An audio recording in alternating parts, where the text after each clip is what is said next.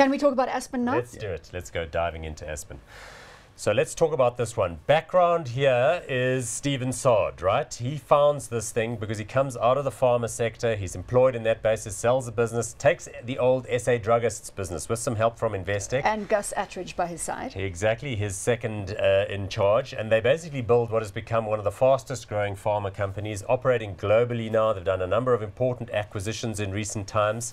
It's a combination of business that manufactures generic drugs, as well as being active in the deep vein thrombosis arena. That's a new area for them, as well as being a pretty big player in the infant baby formula business across the world and in emerging markets in particular. Glaxo, we need to touch on the relationship with Aspen, and Paul, you have the lowdown on that. Well, that's about a 6% stake, but let's just put down for the record the marker with regard to the size of this one. This is by far the largest. It's got 161 billion rand from market a market cap perspective. PE down from 40 to 31, and dividend yield here of 0.5%.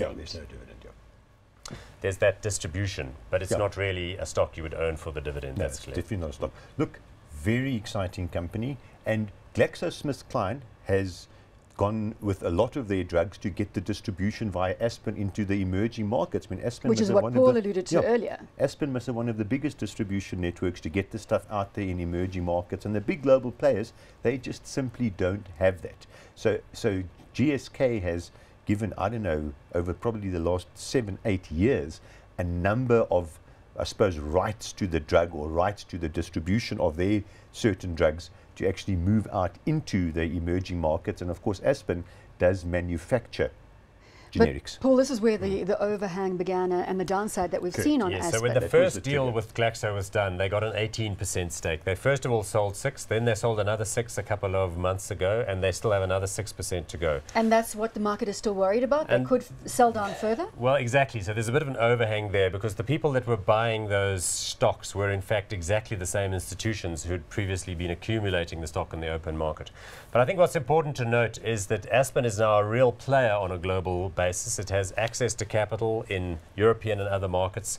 It's starting to play. It's buying things from Merck. It's buying things from Glaxo for cash, utilizing resources raised in the secondary markets. So a very strong balance sheet. And it has a diverse operational base now. We know its Sigma acquisition in Australia was a very successful one. They basically reorganized the international production side of things. They retained the key brands. They've got a great position there. They've got a great position in Asia, Latin America.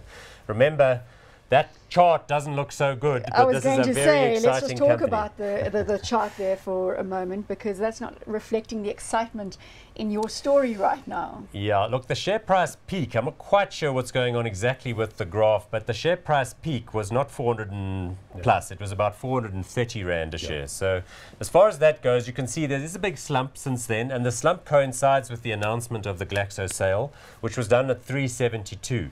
But I'm sorry to say that it hasn't recovered its poise and posure. It's currently sitting below 350 as it trades Which today. then goes to the question as to whether this is a good buying opportunity. Could this be the entry point? Yeah, the share price peaked 440s, dropped to about 340 odd now. But more importantly, with earnings growth and the price fall, the price earnings ratio has come down to 31 or 30. So the real question is 30 okay? When you look at the earnings history is fantastic. Their last set of results, I think the earnings were up 21 or 22 odd %. So it certainly is exciting. It's got lots of other qualities. Extremely good rand hedge. This is not a South African company anymore. Extremely good rand hedge. They are, most of their businesses is in fact in the defensive part of pharmaceuticals. I would wait a little bit, but maybe I'm just trying to be too clever to wait for the bottom of the share price. You know, taking a longer term view, I actually think you can buy at this level, but you look today, it's down another 3% today. Is Wayne trying to be too clever by waiting for another entry point when we've got a 31 PE? Well, the trouble is it's quite a tricky timing issue because the company will only bring results back to the market after the period of June has transpired. We know that Stephen Saad did 4 huge deals last year. There's a lot more debt, but there's a lot more contribution to earnings, but we don't know exactly what those are because some of them came in for a month or two, others were 3-6 months. It's a bit of a jumble. So I think what is likely is that we will see some sort of clarity, a trading update, some operational updates, and that will set the scene.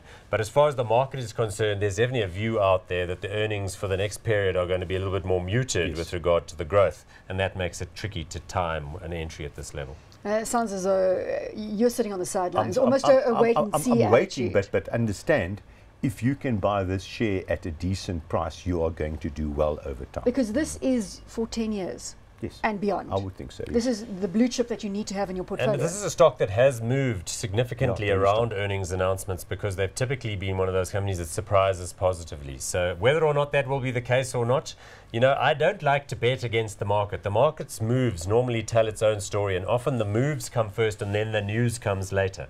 So I don't want to stand here and say the market's getting it wrong, the earnings are going to be spectacular. It's probable that the earnings are going to see some sort of revision downwards, otherwise this move wouldn't be happening. This is one of the big holdings in the hot stocks portfolio, Paul. We've done very well out of the stock previously. Yeah, it's not enormous. I think we've got about a 7-8% exposure in our portfolio to this one. So it's not going to kill us if it has a bad patch, but it's certainly one that we have a high conviction in. A high conviction. We've got to test whether you would buy more of Aspen, but I suppose that also goes to the fact that we don't have much more money to put into anything. But for me it's definitely hot. It's definitely hot. Hot or not? I'll sit on the sidelines for a little bit longer. So you're going not hot? But only on the share price, because I think it's going to come down more. You got to say it. Not hot. Thank you.